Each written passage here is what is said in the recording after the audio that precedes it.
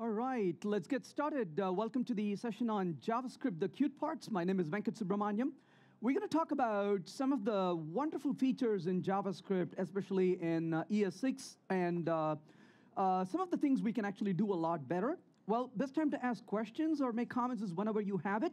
If you do have a question or a comment, I request you to start speaking up. I cannot see actually from here because of the lights in front of me. But if you draw my attention, I'll be more than happy to listen to you. So let's talk about just a little bit about the good old JavaScript. You know, I was thinking about how to describe JavaScript as a language. And can you believe it? This is 2018, and we are talking about JavaScript. And so here's my definition of what JavaScript is. It's like that bad villain in the movie. They keep killing him, but he keeps coming back to life. That's how it feels about JavaScript, isn't it? But JavaScript, the old one, was really notorious. But here we're talking about, thankfully, modern JavaScript. Modern JavaScript is a lot better. It's learned a lot of things from a lot of different languages. For example, languages like Ruby and Java and C# and so on. A lot of different languages it's got inspiration from. And there's a lot of number of beautiful features. In fact, I never thought I would get actually excited about JavaScript, but honestly, as I started playing with JavaScript, the modern versions, I got pretty excited about it, so much that I actually wrote a book on it called The Rediscovering JavaScript. It's in a way that it's really true that it's a rediscovery because it's a language that's been around for 20 plus years, and yet there is so much to really do with it given the changes that the language has gone through over the past a few years. So I want to talk about what are the better things we can do, and I want to share with you some of the parts I'm really excited about. What I call as the cute parts are things that really are making our lives a lot better. So let's talk about a few things that we shouldn't do and we should probably move towards doing. The first is we should really get rid of var in the code. Var is really a bad idea. So for example, if you say var max equal to 1,000, and I want to print the value of max right there, but for reasons I don't understand, you could actually do var 200, and you can print var. What doesn't make any sense here is that we are redefining the variable one more time. It makes no sense at all to redefine a variable. Hiding this particular variable at this point, not a very healthy thing to do. But also, if you continue a little further, let's say we have a function right now, and within the function, I'm going to say, let's say local1, and the local1 is equal to, let's say, a value of 7. And I want to print out the value of local1, as you can see right here, and it printed it. But what I want to do here is to define a block scope. So within this block, I'm going to say local2 equal to, let's say, a value of 8, and I'm printing local2, and that worked also. But unfortunately, though, at the time of var, JavaScript really did not have a block scope. So what JavaScript does is it comes along nicely and says, hey, look, I found a nice little braces, and throws it away. It has no meaning at all, unfortunately. So as a result, notice I'm able to use local2 right outside of the block scope, which is pretty nasty. So these are some of the problems with var. So what do you do with var? So the best thing to suggest is quit using var, because this is really not a good idea at all. So moving forward, we should not use var. So what should we do instead? Well, let's get back to this code for a second. Let's say use the let, if you will. I'm going to say max equal to 1,000. Now I'm going to print the value of max. It's 1,000. Now I say let max equal to 200, and I want to print the value of max. Well, that will give an error, as you can see. And the reason is you cannot redefine a variable that's been defined using let. That's the really good news. Similarly, if I have a function called foo, and in this function, if I were to define let's say local1 is equal to 7 one more time, and I'm going to print local1, and I'm calling the function foo, you can see that actually worked.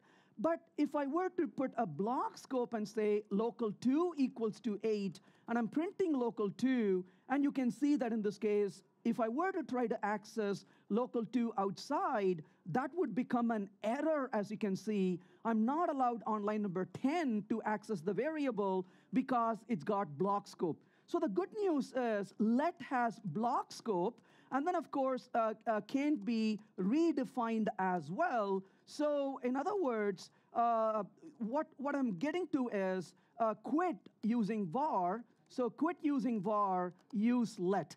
But having said that, I'm going to change it right away. So don't use let as much as possible. So why not? I'm going to give you an example of why let is not the smartest thing on earth. Let's take a look at one example real quick. Let's say for a minute I say factor equal to 2 for a minute.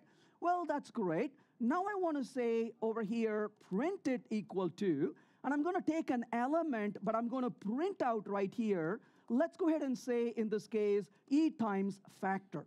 Now, of course, I'm going to call print it, pass a value of 2, and you can see that the value is 4. There's no surprise over there. But I'm going to now go ahead and say factor equal to 0. Now, honestly, I'm going to ask you the question, how many of you think the output is going to be 4? Just a show of hand. Not a single person thinks it's a 4.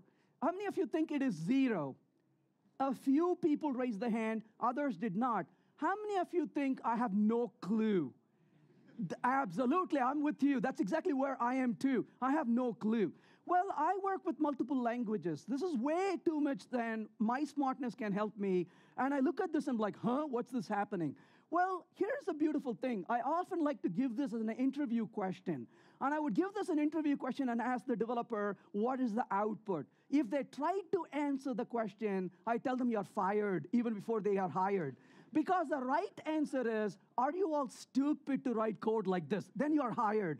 Because the point is we want to write code that's easy to work with. This is terrible code. Well, as you can see, the result was 0, but that's really complex. What should we do instead?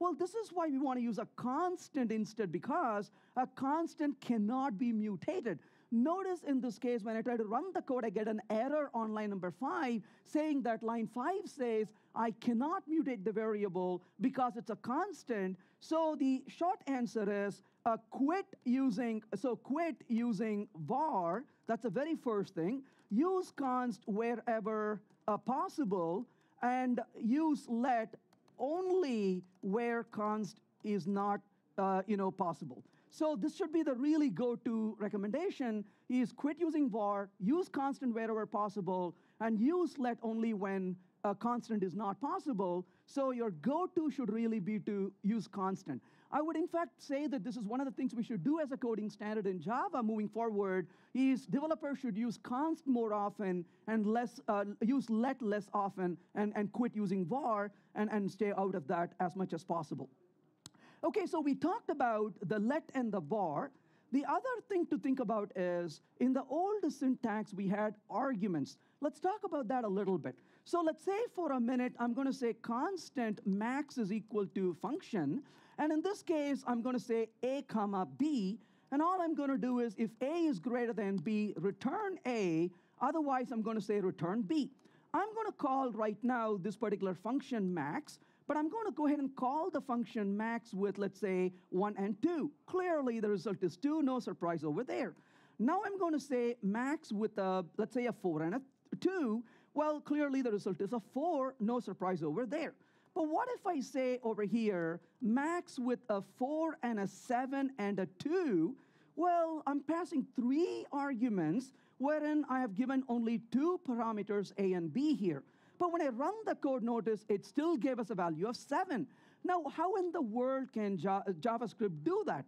Well, the reason is JavaScript treats you like a guest in its house. It doesn't yell at you and say, hey, you idiot, you shouldn't send 3 when 2 is expected. It'll quietly smile away and accept everything you give. Every function really is a var arg function in JavaScript. Actually, this is a little fooling example because notice that in this case, it said 7 as an output, but if I send a 12 clearly that's broken, it's still sending a 7. So what's going on here? What's going on here is that every function is a var arg. So what you could do in the past was the following. You could write code like this. You could say, for example, a result is equal to arguments, if you will, 0, and then you could return the result when you're done with it.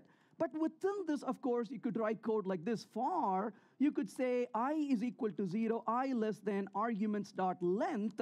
And then, of course, you could say I plus plus. And then you could say, for example, if result is less than arguments of I, then, of course, result is equal to arguments of I.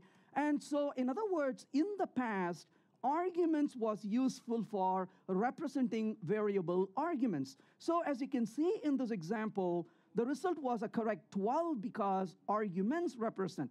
Now, there were a few problems with this code. The problem is a couple of things. The first problem one is how many parameters does this function take? And the answer to that is, who knows, right? Because you look at this, if it doesn't take any parameters, it could actually take a lot of parameters. What logic is that? How do you describe this to somebody and saying, this function doesn't take anything, so you can send anything you want to it? That really doesn't make any sense at all. That's one problem. The second problem is, what is arguments? Well, that's a very sad story. So arguments is array wannabe. So it was not an array. It died before it could become an array. So as a result, it just is longing to be an array, but it cannot use it as an array, which is really, really sad. Let's take a look at an example here. If I were to say, in this case, arguments and say instance of, let's say instance of, and then I say array, notice the false that you get as an output. So that's a really sad, isn't it? Because arguments is not an array, so you cannot use it as an array. So what do programmers normally do? They write code to forcefully convert arguments to an array, which really begins to smell bad in the code. It's error-prone, it's verbose, more coding to do. What is the answer? Good news, moving forward, quit using arguments. There should be no arguments about it. What you really want to use is the rest parameter. So how do you use a rest parameter? Notice, I'm going to start refactoring this code slowly to start using rest parameters. So the first thing I'm going to do here is put 3 dots, that's the ellipsis, to say that this parameter is a rest parameter. And I'll call it as numbers right here. And notice now we are passing numbers, but it's been indicated as a rest parameter. What's the first benefit? The first benefit is when you look at this code, it is absolutely clear how many arguments you can pass to this. You can pass 0 through any number of arguments because the ellipsis gives away that particular argument. The second thing is, if you look at this here, I'm going to ask for numbers instance of array. Notice false and true, while the arguments is not an array, numbers is actually an array. This opens up door for some really nice things you can actually do with this. So for example, I'm a huge fan of functional style of programming. Unfortunately, though, you cannot say arguments dot reduce. That is not a valid function. As you can see, it fails because reduce does not exist on arguments because arguments is not an array. On the other hand, you can do numbers.reduce. That is a function available. Undefined is not a function. Well, we'll come to that in a second. Numbers can be used with the reduce method very easily. So what is the moral of the story? The moral of the story is, while you could write code like this, you can actually start using numbers. In fact, let's do it this way. Let's go ahead and copy this over. So in this case, instead of using the arguments, the very first thing is it's easier to refactor the code. So notice everywhere I have arguments, I could use numbers right now. So it becomes a nice stand-in replacement for it right there. So I could actually use the numbers. But having done that, those two look extremely similar to each other. But I could actually go back to this code and say, well, return. And in this case, I can say numbers.reduce. And now I can provide a bunch of values for this. For example, I can say in this case, given a max, we'll say result comma element, and then we can write it in a functional style, for example. And I can say if result is greater than element, well, then return the result otherwise return the element, I can write this in a beautiful functional style, as you can see in this case. So that is not possible with the arguments, but we can do this nicely with the rest parameter. So that's one of the biggest benefits you get out of this is the rest parameter. So what's the moral of the story? The moral of the story is the following. Quit using arguments, instead use rest, which is the ... So that is a much better way to write code moving forward, is you want to use rest because A, it's descriptive, it's easy to see what you're passing, and B, the other benefit is it is a full-blown array. You can benefit from the methods of the array. You can write it imperatively. You can write it functionally. So that's one benefit you get out of using this. So that's a great benefit you get out of using the rest. But as an opposite to rest, you have what's called a spread operator. Let's take a look at the spread operator real quick.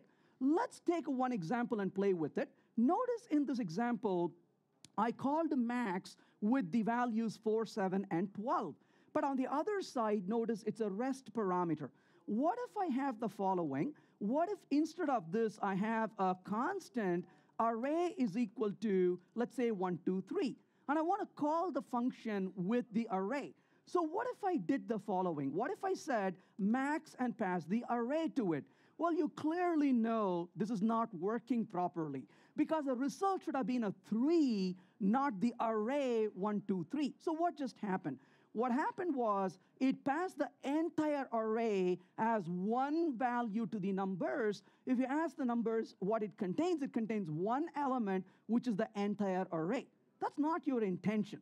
So what should you do instead of this? What you can do instead of this is you can call max and say array square bracket, and then you can pass a 0, and then of course you can say comma 1, and then comma 2, and now you can see the result is 3.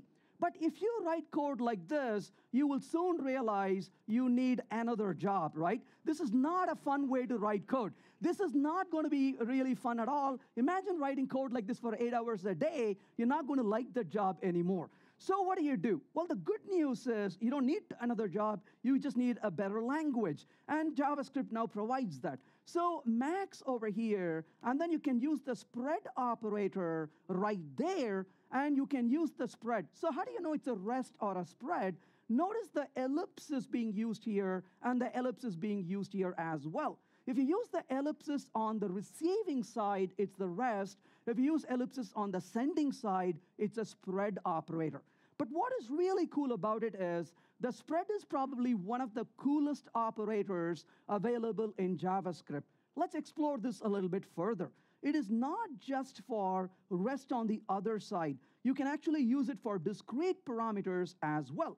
Let's look at an example. Let's say greet equals to function, and I'm taking name1 and name2 over here. And in this case, I'm going to go ahead and print out, let's say hello, and then we'll put name1 and we will put name2 right here. So this is a little function called greet that we wrote. Now what I'm going to do here is I'm going to call greet with, let's say, Jack, Jill, and you can see that in this case I can pass Jack and Jill to this function.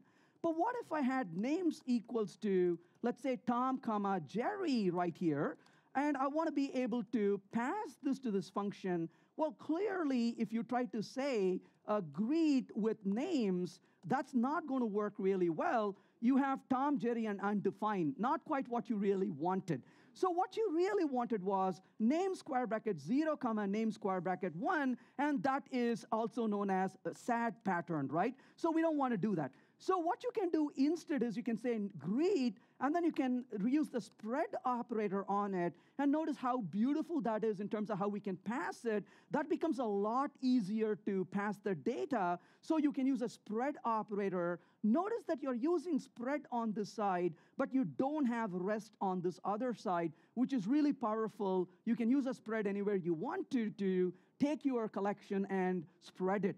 But what's really cool about the spread operator is you can combine arrays as well. So as an example, let's say you have names1, names2, names, let's say, others over here. So I'm going to have others, and in this case, I'm going to come in here and say others.join with a little comma. Well, if I run this code, you can see it said Tom and Jerry so far. That's great. But what I can also do here is I can say, for example, constant, let's say names1 equals to, let's say Jack, comma, Jill. And then I'm going to say over here, oh, let's go ahead and say one more at this point. We'll say constant names2 equals to, let's say Tom and Jerry. And we will also say, let's say over here, Spike. But notice what I can do now. I can call greet, but I can send to this, for example, names2. Well, in this case, what is it going to do when I take the greet and pass names2 to it? Well, you can see it said, hello, Tom, Jerry. We'll just say and, so we can actually see the difference right here. And it says Tom, Jerry, and Spike.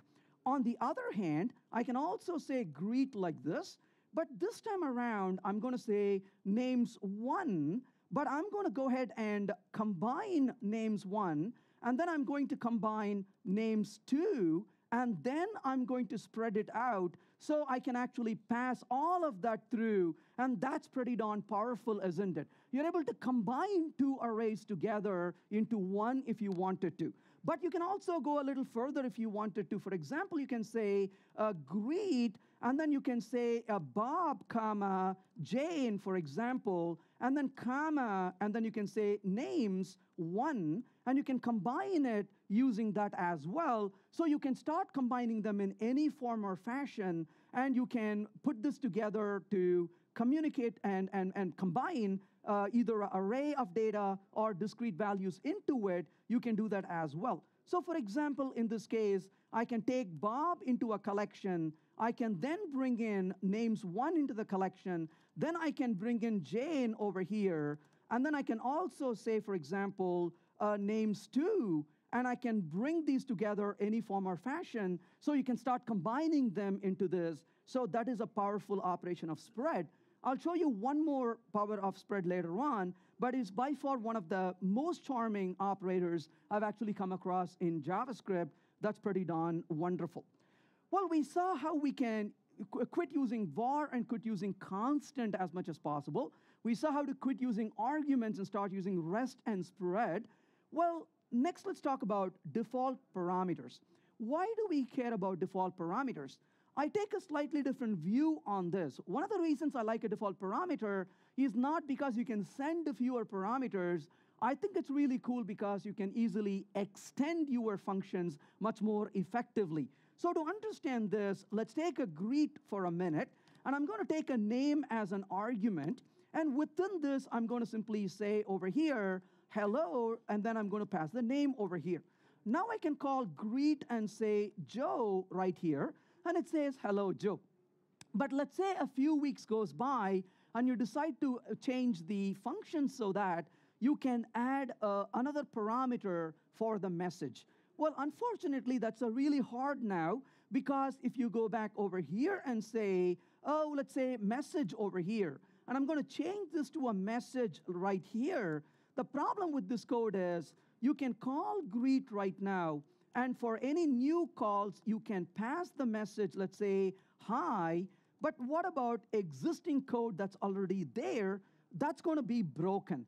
Joe is no longer happy with you because you said undefined Joe. So that's not going to be fun at all. What do we do?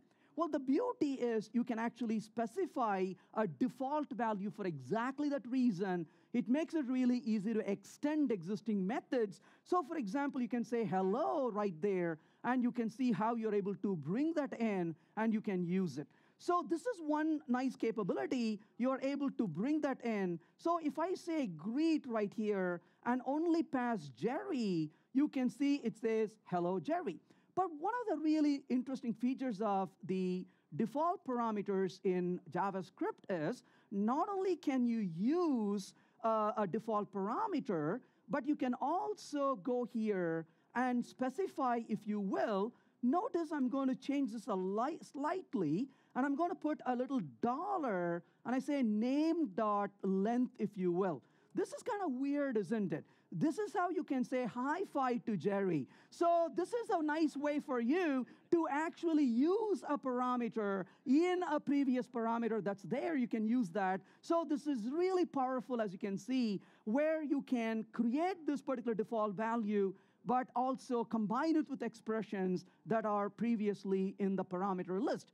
Obviously, in this case, if you call greet with Joe and say hello, you will not, of course, get that particular feature, but you can see in the other one you're able to use that. So that's a pretty darn powerful feature, as you can see, within this particular default parameters. Well, having said that, though, we can use the defined parameters for it, but there is one difference we have to be very careful about. And when I show this to you, you probably will look at this and say, gosh, this is nasty, but there's a really good reason why they did it this way. So let's look at what that is. If I go back to this code now, notice I'm calling greet right now, and it said hi-fi Jerry. But if I call greet right now, and if I were to say in here, let's say Joe, but I'm going to pass a null to it. We know null is a smell. We shouldn't really do this. But what does it do? Well, it simply passes the null. So that's a little nasty. Don't send a null. Having said that, though, this is a little weird. If I send undefined right here, notice that it actually took the value, in this case, of the hi as a parameter. So what's going on? Why is undefined so special? Well, there is a really good reason for this. The reason is, if you call a method or call a function, if it's returning an object to you, the object may not have certain properties. If the object doesn't have certain properties, those properties, if you try to access them, become as undefined. So the beauty is when you receive an object, you can start giving default values for properties that don't exist. I will show this to you towards the end of this presentation when I talk about destructuring, which is pretty amazing how destructuring and default and spread all work together. That's really an awesome way to see the full power of the language. So we'll see this a little later on. Well, let's move a little forward. We talked about functions pretty much so far, but let's talk about looping values. So let's say we have, to begin with, let's start with names, if you will. So in this case, I say names equals to, let's say Tom again and Jerry, and let's say Spike, and I want to iterate over these values. How do you do this in the old JavaScript? In the old JavaScript, you would say var, and you would say I equal to 0, I less than names.length, I plus plus, and then you would say over here output, maybe you would say something like I, and then you would provide a little dash over here, and then plus names square bracket I. Now, it worked, but nobody ever goes home proud after writing that code, isn't it? That's a really low-level code. It smells not very much fun, and nothing to be proud about. Well, the code has to be a lot more concise than this. How can we really make that happen? Well, to do this, let's try the enhanced for loop. This is a much better way to write the loops. So for, and notice the beautiful word const over there. Now, this I is pretty dangerous. I is a variable. Nobody in the right mind would do it, but usually programmers are not always in the right mind. So we might actually try to change this, right? And as a result, that could be really a bad idea. Well, notice I put a word constant over here. That makes the looping really safe. So constant name, and the name is going to come from names over here. And I can simply print the name right here, as you can see.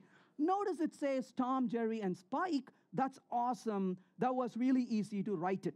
But I know what you're thinking. You're saying, all right, Venkat, that worked all right.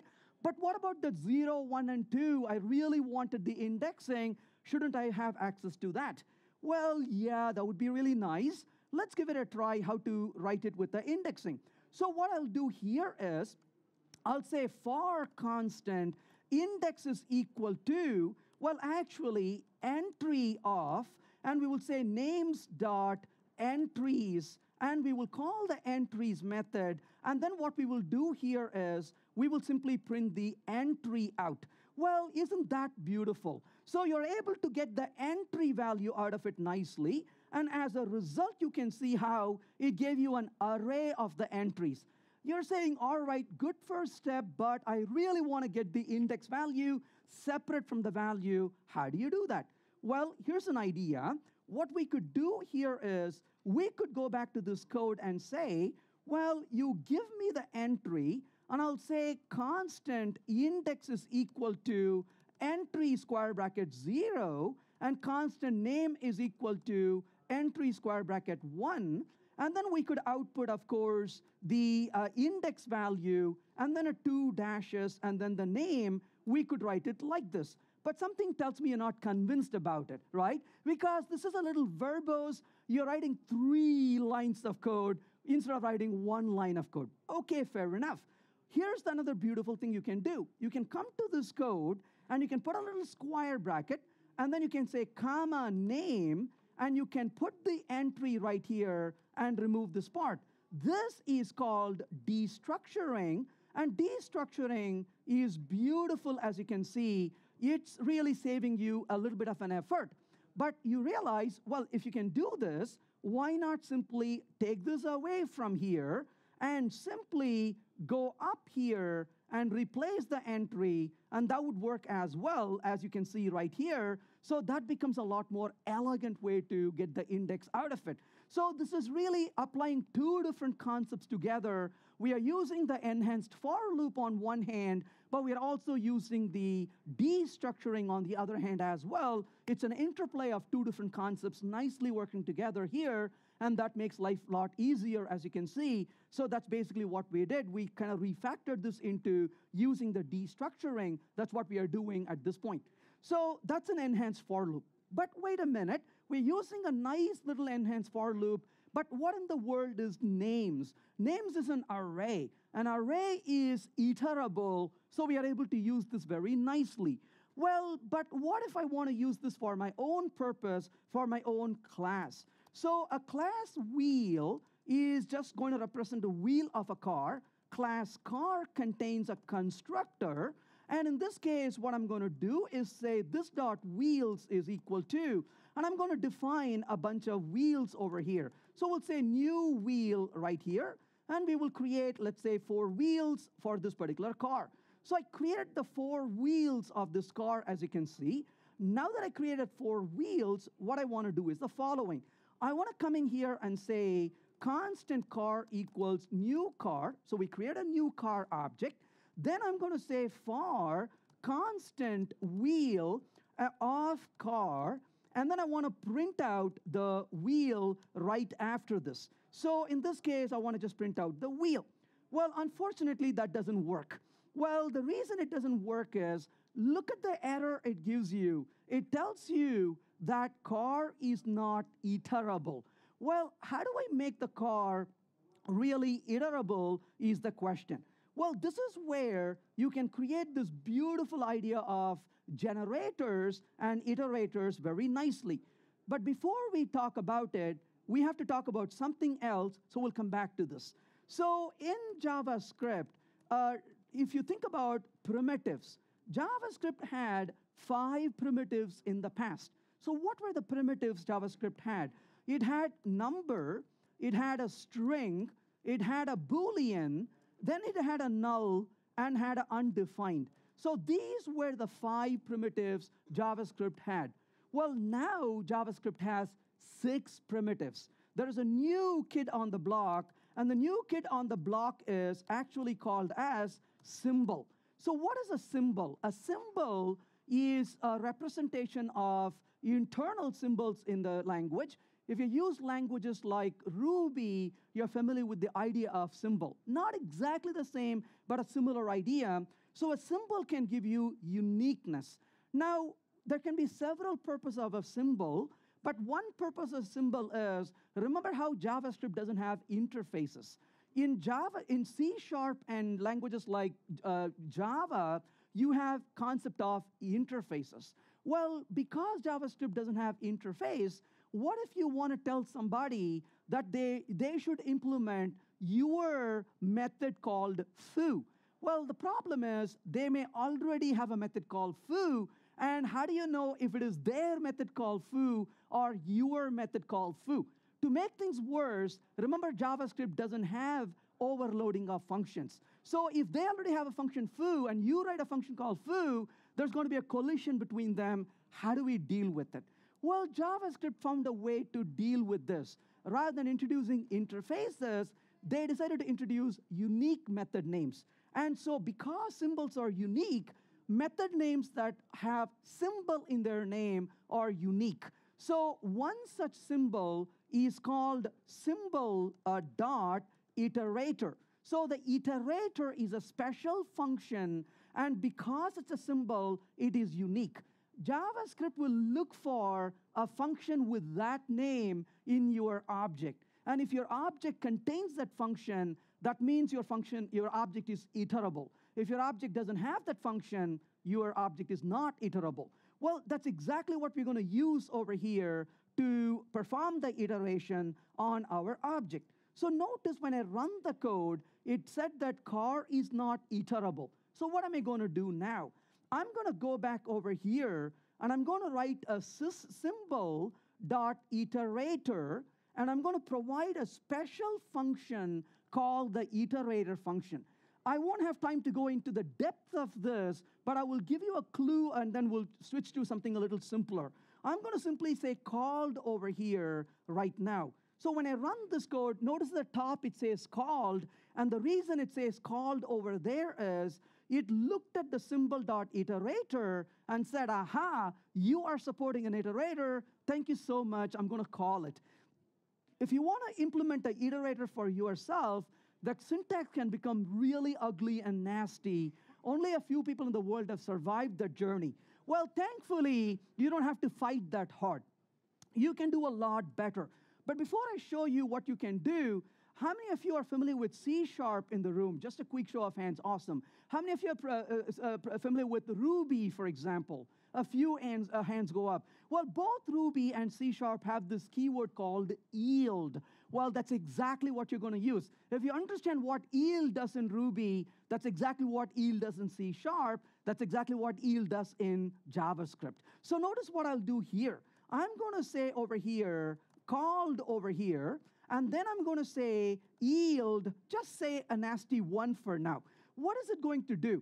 Well, first of all, I'm using the yield, but you cannot just use yield anywhere you want to. I mentioned that there's a really ugly syntax. Most people don't survive it. Well, if you're writing that ugly syntax, you're going to write a lot of code here.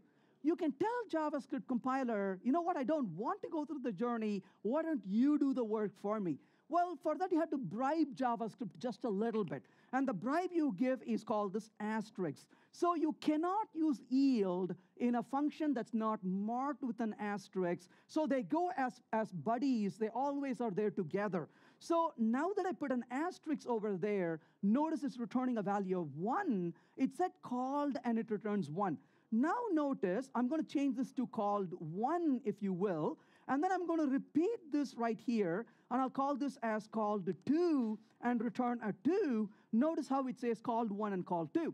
If you're used to yield in C#, this is exactly how C# yield works as well. So as you can see here, as you're looping through here, it first comes in the iterator, calls the called 1, returns 1, goes back to the iteration here, but then quietly comes back and resumes over here without re-entering the particular function. So this is like a coroutine, if you will. It jumps right in the middle of that code and executes until the next yield. And then you can see that it goes further down and yield 3 right here. And you can see in this case, this is called 3. And just for our purpose, I'm going to say in loop right here, so you can see how that's actually going through in the loop, iterating over the concepts of yield versus the looping. It's able to do this.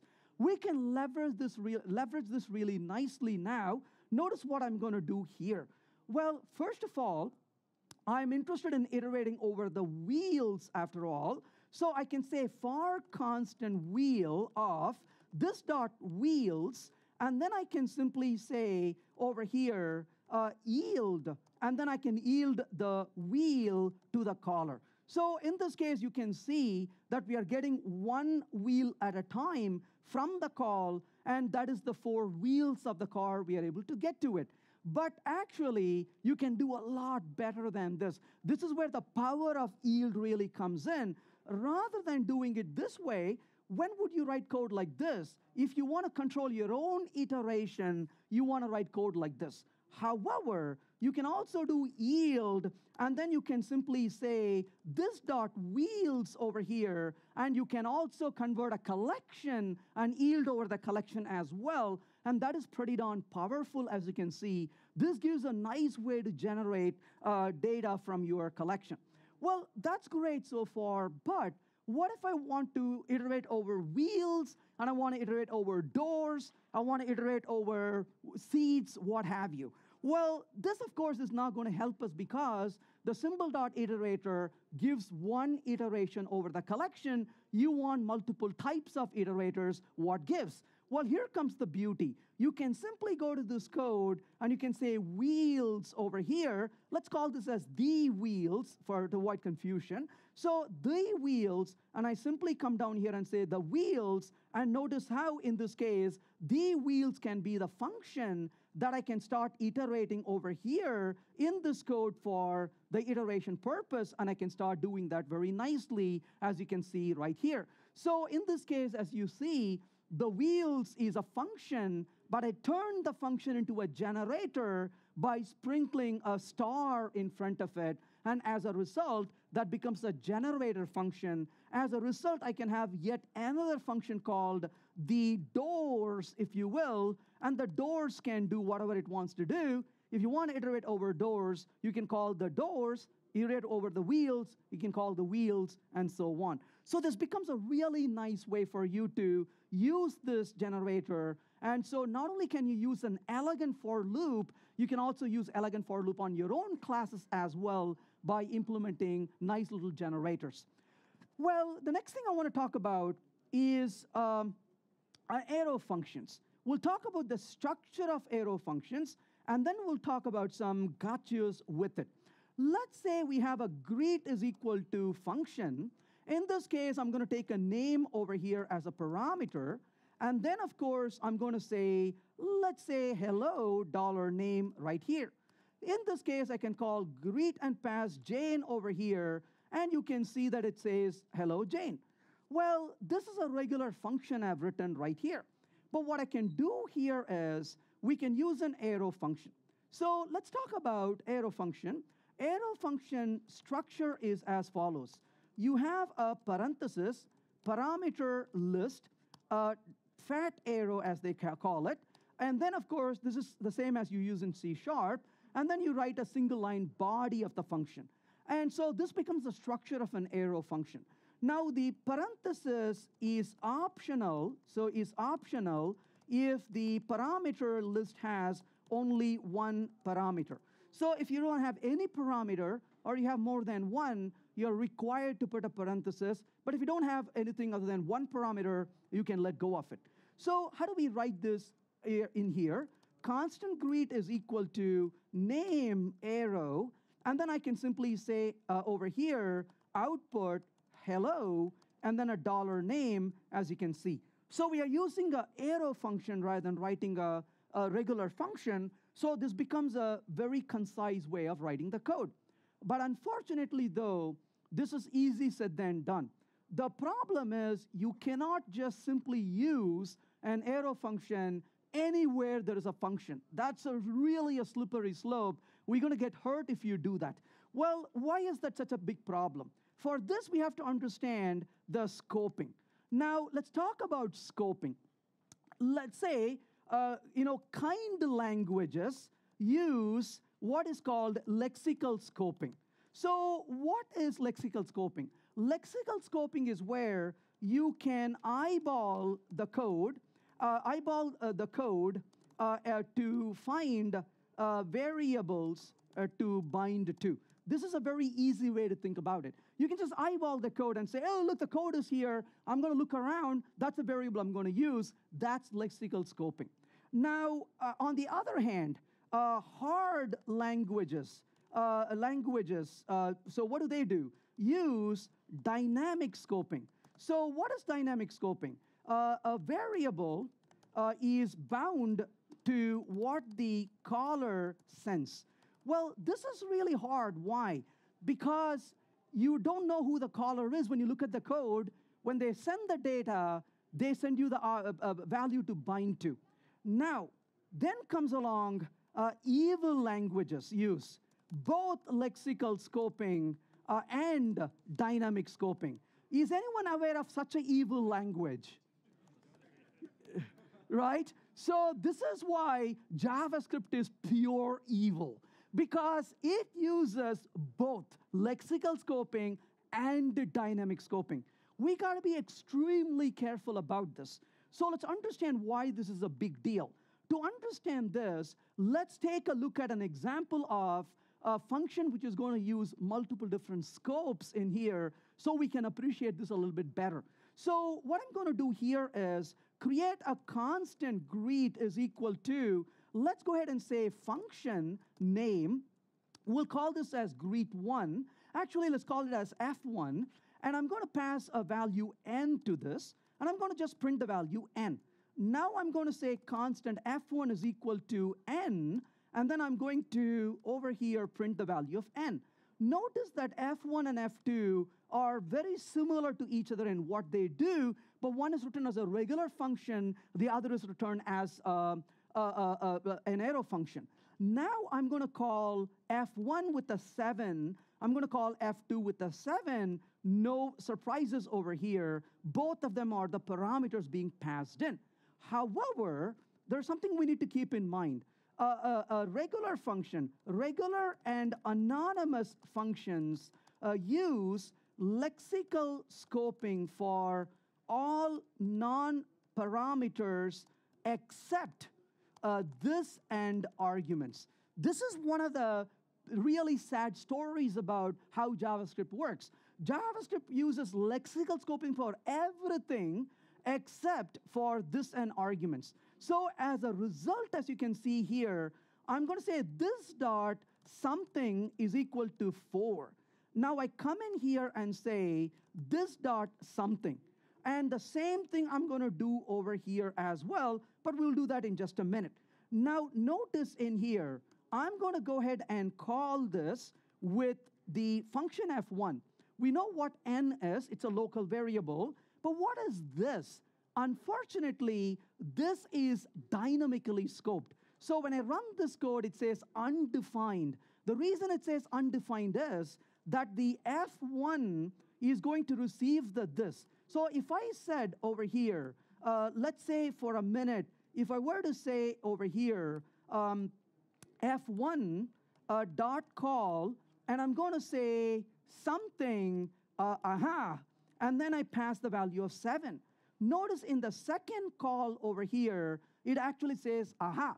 And the reason is the caller sends the this as a parameter to that function, which is pretty sad, as you can see right here.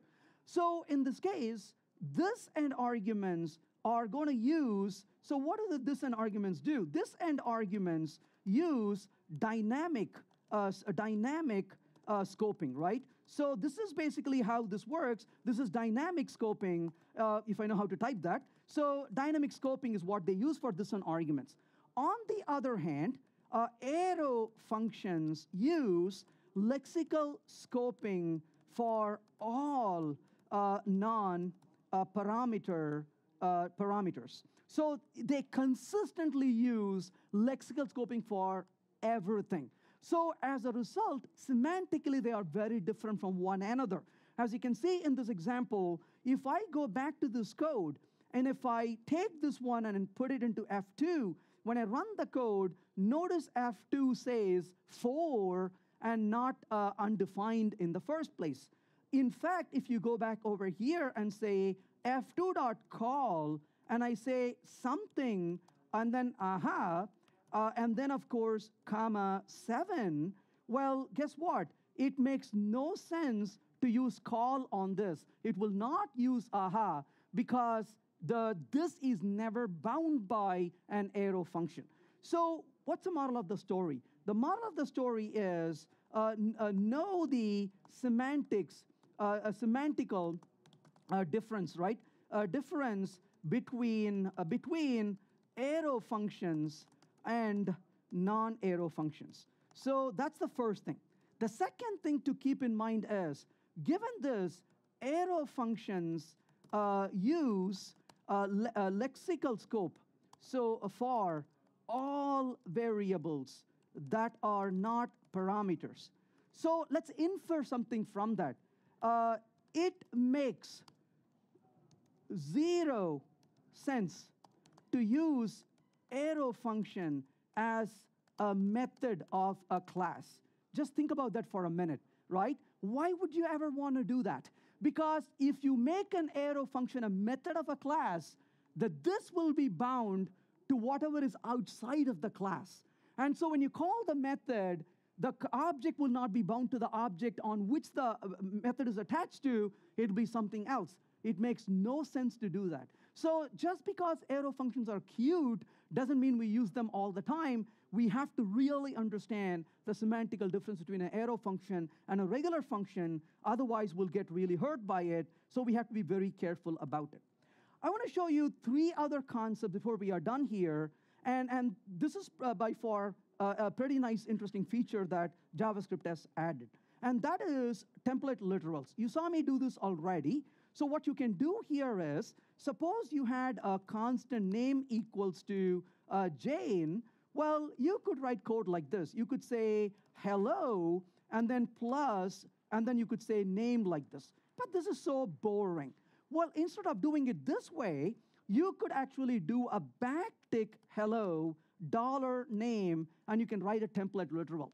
Notice carefully the backtick. Why a backtick? Well, the single quote and double quote already have meaning in JavaScript.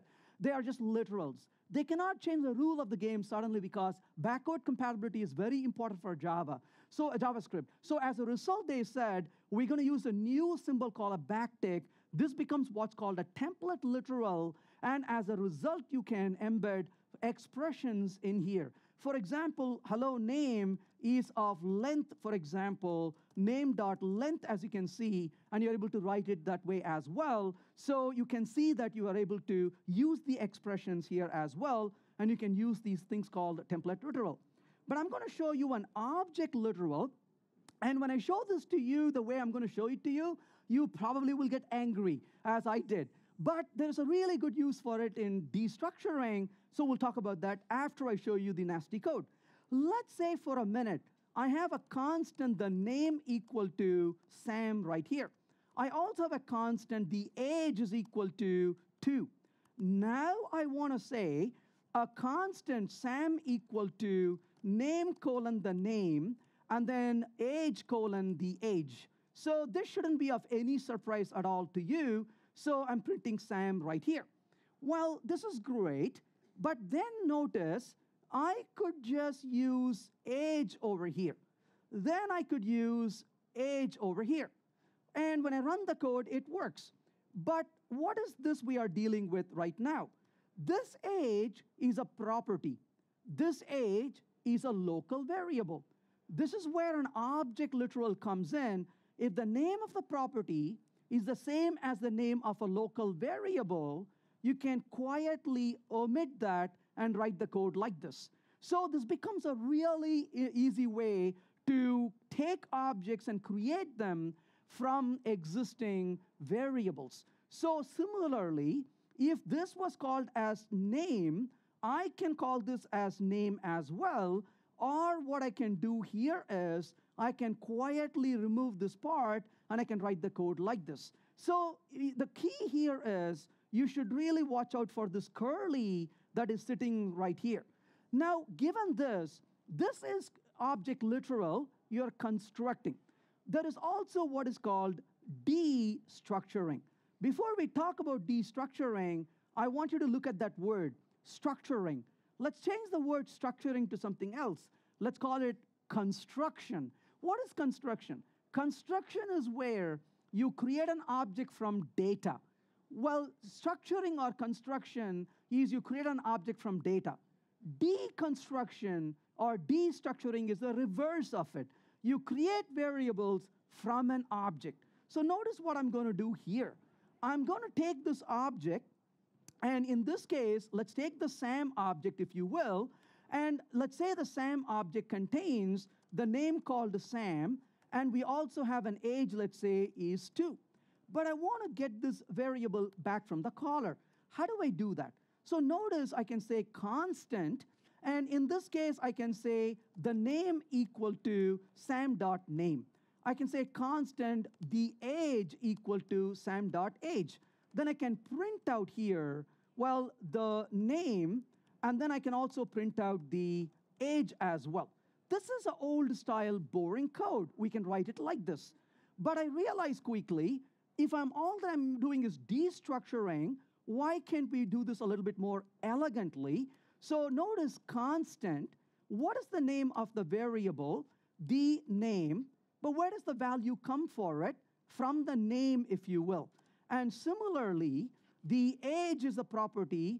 The age is the variable equal to Sam. I'm able to do destructuring at this point. Now, if the syntax is a little confusing, I'll give you a clue to make it a bit easier for you. Rather than seeing this as an assignment, look at this as pattern matching. What does that really mean? You're saying, on the right side, I have name colon Sam, and I also have age colon 2. Now apply pattern matching. Name, Sam, the name, aha, I'm going to assign the name to Sam. Age is age, the age is 2. So this is a pattern matching. That's what you're really doing in this case. So you are saying, look what's on the right and look what's on the left, and whatever is common, keep it. Whatever is defined here as a variable, what is a constant over here, literal over here, assigned to it as a pattern matching.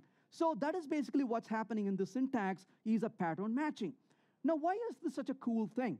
The reason this is a cool thing is, I'll show you one more thing, what you can do with this. Now let's write a function called printit. Now the printit function says person, and within this function, what am I going to do? Let's say we have a height, and let's say height is 100, whatever that means, but I'm going to say print out. We could say person's name is, and then I'm going to say person.name, and let's say name, and then we'll say and age is, and then we'll say person.age. If you look at this code real quick right here, this is using the person's name and person's age, no surprise over there. Now what I'm going to do here is, in this case, I'm going to call printit and pass Sam to it. While that worked, the person's name is Sam and age is 2, but notice I don't care about height. I don't care about weight, whatever that value is. It doesn't really matter to me. But what I'm really looking for is name and age. If that's all I want, here's what I can do, right? Constant name is equal to person.name, okay? And then constant age is equal to person.age, okay?